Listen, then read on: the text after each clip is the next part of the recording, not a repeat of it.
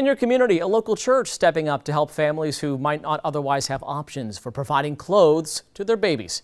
Calvary Chapel Tallahassee started receiving kid donations from church members, and as the donations grew, they decided to open the free kids closet, providing toys, clothes, and supplies.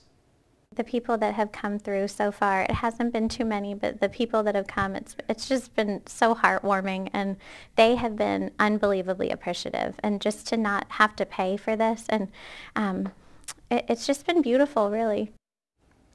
The Calvary Kids Closet is open the first Monday of every month from 9 a.m. to noon. If you would like to donate, you can stop by Calvary Chapel Tallahassee Monday through Thursday from 9 a.m. to 4 p.m.